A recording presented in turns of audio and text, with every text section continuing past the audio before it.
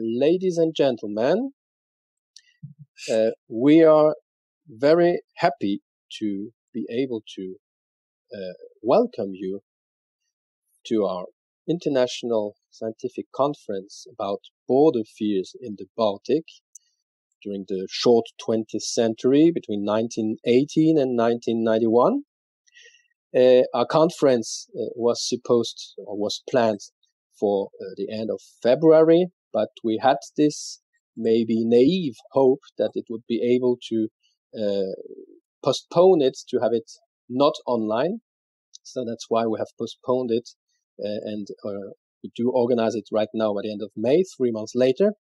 Still, the situation, the pandemic doesn't enable us to have it normally. We have it online, but we're still very happy that it's possible. So on my own behalf as the organizer, on the behalf of Dr.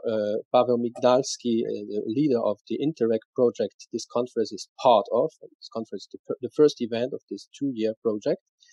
He will have the opportunity to present to you in a couple of minutes. I want to welcome you, all the active participants who will, during these 3 days, 2 days split on 3 days, talk to us and talk with one another about these fears, border fears.